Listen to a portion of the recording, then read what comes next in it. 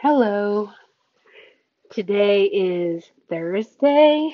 Um, I think it's the 16th of July. I made a commitment that I was going to do my video journal once a day, and it is now the end of the day. It's about 8:30 in the evening. Normally I get on in the morning, but today has been a very busy day. I got up this morning. I went for a ride. I rode, I think, 25 miles.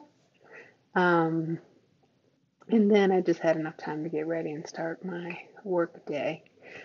Um, so busy, busy day. I'm actually just finishing up right now. Um, what did I want to talk about? Well, I have today's day four. No, I guess it's day four of my chapter 53, 53rd year of life. And I'm doing good. I've got some goals. One of my goals is to do this video blog. Um, I I have a 2020 goal to get to 2020 miles moved, traveled this year, and I am happy to report that I think I'm at 18,050, and it's only the middle of July, so I am kind of kicking butt on that goal.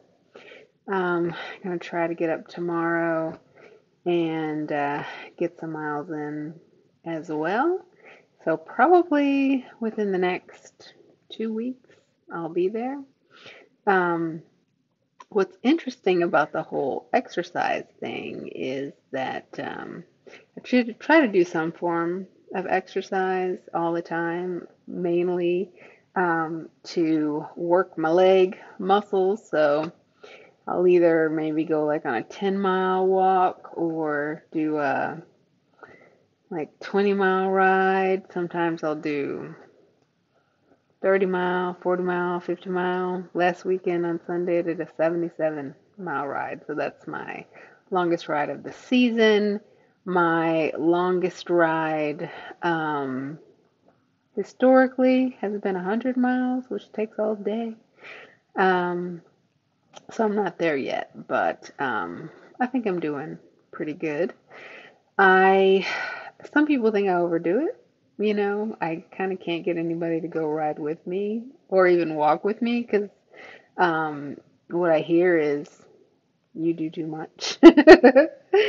And some might wonder why. And part of the reason that do as much as I do, or I push myself to do as much as I do, is I don't always make the best choices from a food perspective.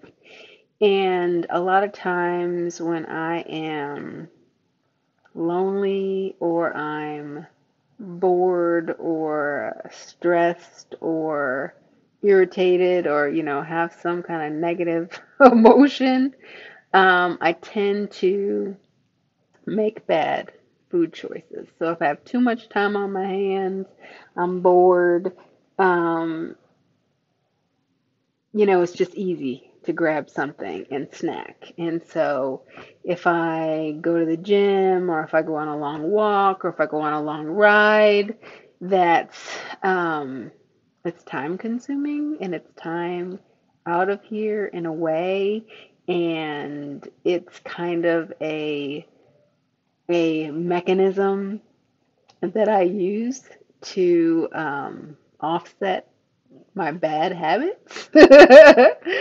So that's the truth of the matter. It helps me protect myself from uh, the devil on my shoulder that tries to be self sabotaging. Um, so that's one reason.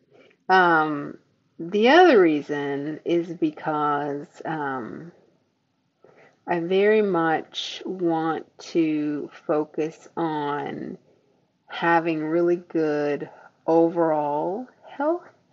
And So when I think about health, it's not just, are you heart healthy, right? Some people think, you got to work out so that you can be thin, and if you're thin, you're healthy. If you're not thin, you're not healthy. And I will tell you that that's not the case. So just on paper, I have always been healthy. So like it didn't matter how much I weighed, it didn't matter what I was doing, what I looked like. If you looked at blood work, my um, blood pressure was always low. I've always had good cholesterol. I guess my good cholesterol at one point in time could be better than it was, but the bad cholesterol was levels were always good. So I think it's HDL is the good cholesterol and LDL is the bad cholesterol. So my LDL um, cholesterol levels were always really good. And so I guess those numbers were really low. And my HDL, those numbers, I think were low too. Like they needed to be higher. And the only way that you can increase your good cholesterol is by exercising. And so um, when I exercise, that resolves that issue for me. But I've never had high blood pressure. I've never had, diabetes, high cholesterol, um, any of those things that a lot of people have. Um, and, which is a good thing. The other thing that I would say is right now, um, I think I weighed in at 175 pounds. And while some people might think that that's kind of a heavy number, um, it's um, it's not a bad number. I mean, I'm like a size, I don't even know what size I am, maybe like a size 8. And my clothes, I mean, like a size 8 in pants. And I'm hippie. And, on the small, medium, large scale, I'm probably a medium, but bordering a small. So it's not like I'm a big girl or anything, but at one point in time, I was. So at my highest, I weighed 280 pounds. So, and about 6 years ago, I decided, what the heck have I done to myself? And let me change that around. And so, while on paper I was physically healthy, I didn't really feel good, and I wouldn't say that I was emotionally healthy um, because I ate my emotions. I mean, if I was stressed, I was a stress eater. If I was mad, I was a mad eater. If I was sad, I was a sad eater. All those type of things. And I just ate myself into becoming this big girl that was very uncomfortable in her own skin. And so I had to change that. So back in 2014, I made a decision that I just had to do something different, and I decided to have gastric bypass surgery, which I had in September of 2014, and by June of 2015, I had lost 140 pounds. Um, and so some people may just think like, oh, people who have gastric bypass, that weight is just going to come off automatically. I mean, I think you do lose weight automatically, but don't be confused. I did a lot of work to get that weight off, and I basically lost half of myself. Fast forward 5 years, I have gained back about 40 pounds. And the reason that I've gained that 40 pounds back is because I went back to my habitual eating my feelings and, mindless eating and poor food choices. I mean, even though I knew that that's what I was doing, and so I have like slowly but surely gained a lot of weight back. So then if you think about where we are right now, it is 2020 and the world is in the midst of a COVID-19 pandemic. Um, I live in Illinois and we have basically been at home and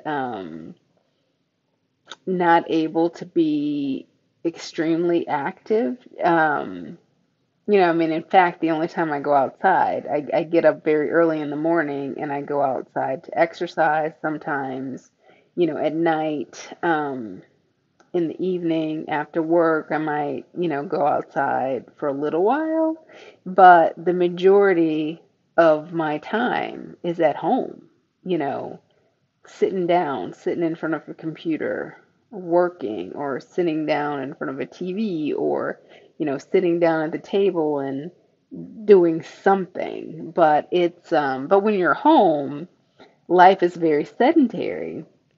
And if you literally can't go anywhere, then, there is a tendency to eat, to snack, to make bad food choices. And so, at the beginning of this year, I had made this commitment, to be committed to exercise and to be eating the right way, making good food choices, increasing my water intake, all that type of thing. And I was really focused on it. And I had lost I don't know, I think I had lost like 12 of the 40 pounds and had set a goal for myself to try to lose as much as I could by June. But then March comes and we're in the midst of this pandemic, and um, you know, being honest, I was frightened by it, and I don't think that I was consciously frightened.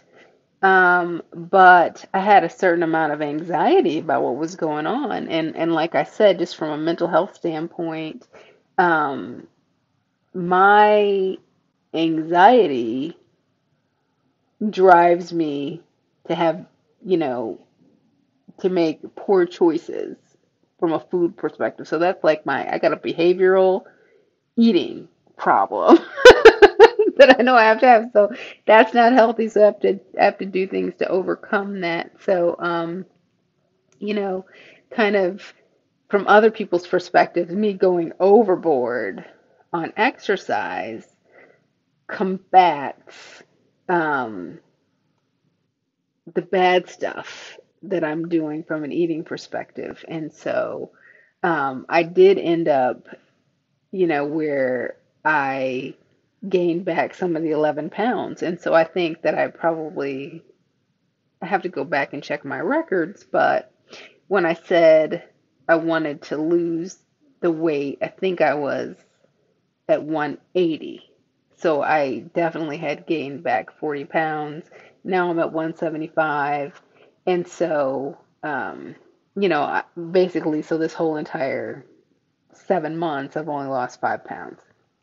Um, and I think the reason that I've only lost 5 pounds as opposed to gaining a bunch of weight is because I've been doing long walks and going on like ridiculously long rides, and um like I may ride a bike, I may ride 200 miles a week. um it's not every week, but I push myself to do that. And so like I said, I'm trying to combat those things. So now that I'm in chapter 53, I've decided, I'm just like, you know what, I don't have time anymore to have this self sabotaging behavior. And So I'm doing a great job on exercise. Earlier this year in February, um, I decided to go to a plant-based diet. And part of the reason for that is I just wanted my body to feel good. I wanted to have, to know that my digestive system was working the right way, for my skin to feel good, not breaking out, stuff like that. For me to be able to have more energy, endurance, all of those things. And just not to be putting, um, I don't know, bad stuff in my system. I don't really think that we were meant to be that humans were meant to be meat eaters, and so as a result, I made that switch, and I've been doing good, and I haven't missed it. I have no regrets. I have no desire to turn back time and go back to eating meat or eating uh, uh, animal based animal products, byproducts, whatever. So, so anyway, and so now I've decided, okay, I'm going to put down the cookies and put down the chips and whatever other snacks, and I am just really and truly strictly going to be plant-based and not eat processed stuff and see what happens. And so part of me doing this journaling is going to help me from an accountability standpoint because I can say, here's what I want to do, here's what I've done, here's what I'm struggling with, here's how I'm feeling, whatever. And holistically, from how am I feeling mentally, emotionally, physically? I'm just putting myself in the best possible position just to be good all the way around. Um, and, me sharing this, you know, as a way to hold myself accountable will help me also just to overcome or to get past whatever. Because, like I said, I got problems from a food behavioral standpoint in terms of how I'm behavioral eating. And because I wake up in the middle of the night and it's like, oh, I want a snack. And sometimes I would have, I don't do it anymore, candy right next to my bed, and I just wake up in the middle of the night and, just start eating it. And it made no sense. And so now, I mean, I'm still waking up, but I might say, okay, well, I'm going to go eat some grapes instead, or, let me just go take a spoonful of peanut butter or something like that. And, because that's fat, but it's healthy fat and it's not too much. And so, me talking about it helps me hold myself accountable and helps me to do better. So, like I said, this is day 4, and I haven't cheated. I've wanted to very much, but I haven't. So, I feel good about that. Um, Other thing that I wanted to share, and I guess this is I don't know if I would say that this is a goal. It's kind of a sort of a goal.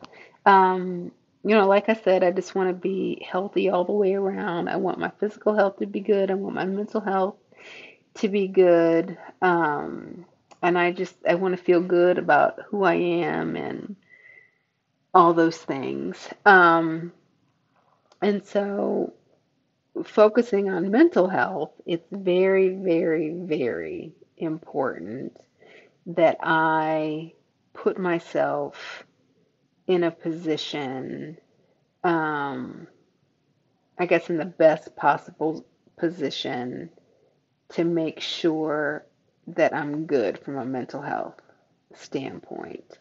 Um, I years ago, um, so I'm now 53, so 23 years ago, um, I had what I'm going to call a nervous breakdown and ended up being hospitalized and am told that I had a manic episode, which manifested into a psychotic break, which is why I ended up being hospitalized and was diagnosed with a bipolar disorder. And at that period of time, I didn't know what it was.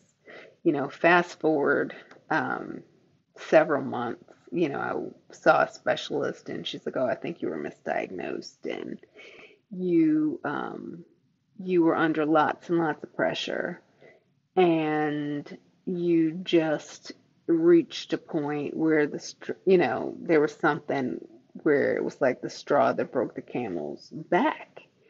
And if you had if you had removed yourself from that situation and you had like gone on a vacation on an island where you just couldn't be, you could just relieve all of your stress and move yourself away from the stress and the negativity that you were dealing with, that you probably would have been okay. But that wasn't my case. And so that whole experience was just really awful for me. And, I'm glad now that 23 years later, I can think about it and I don't feel the same way that I did about it, because I had a lot of really bad feelings about that whole experience from way back when. Um, and so that was 23 years ago. And that was 1997. And in 2005, I found myself in a situation from a stress level standpoint that was similar. And I experienced the same thing and was hospitalized again, this time for a shorter period of time. Um, and then again in 2013 that I experienced something similar again, and it was much shorter in duration. Um, and so from that, you have to look at it that some things are cyclical. And so if you believe that, then my cycle is every 8 years. And so now it's 2020. The last time it happened was in 2013, which means that if it was going to happen based on the cycle again, that my risk is that in 2021 that that might happen again. And so for me, getting back to goal, my goal would be for me to get through 2020, to get through 2021 without having that experience. And to do it, I need to be conscious of, how I'm doing, what kind of balance I have in my life, how much pressure I'm putting on myself, um, those types of things. Because, when that happens, to a certain extent, you have to realize that it's self-inflicted. It's like you hear those phrases like, don't sweat the small stuff. It's true. Shouldn't sweat the small stuff.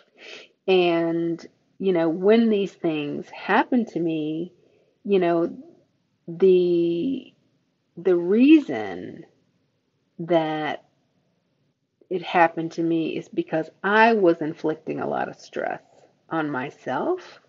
I was taking on, well, in some instances, I was setting no limits. It was all work related, and I just was trying so hard to be the best that I could be. I cared so much about what people thought of me. If I thought somebody thought negatively of me, I put a lot of energy into what are all the things that I could do to prove them wrong, to make them think different, to make them think better of me. Um, if there were people that I was working with and we were, trying to achieve a goal and there were roadblocks, it didn't matter. I was going to get the goal no matter what. And though the effort that I put forward um, in getting to goal and the negativity that I was dealing with and trying to overcome from weighed so heavily on me that it just caused me to be mentally exhausted, right? And when you get to a point where you're fatigued, you've got to be able to stop, right? Or you have to be, I don't know, I feel like when you need to make big pushes, um, you have to have put yourself in a position where you have conserved some energy, right? You have, you're conscious about balancing out your good stress and your bad stress. So, a lot of times I put a lot of emphasis on doing things um, like that are physical. Like I go walk 10 miles, and while I'm putting a lot of stress on my body physically, um, I'm doing wonderful things for my mind because I worry about nothing when I'm on a long walk. Um, Everything that I'm focused on, I mean, if there's anything negative, it's all worked out on that walk. And I'm not allowing myself to do anything that would burden my mind. Um, and so, and I just think that when you're getting good exercise, you're relieving. I mean, you're doing a lot, but you're relieving all that negative energy and all the negative stress, and you're putting yourself in a position to make room for whatever negative stress that you have to, whatever bad stress you have to take on, you know? Um, so anyway, these are the type of things that I do for myself. And so I'm determined. Um, I think I've actually figured out how to never ever deal with a manic episode again. Um, and it's all about positivity, positive thinking, and being conscious about um, putting myself in the best position possible to be the best version of me that I can be. So, anyway, I have rambled for a long time, so I'm going to get off of here. And for anybody that listened, thank you. Bye.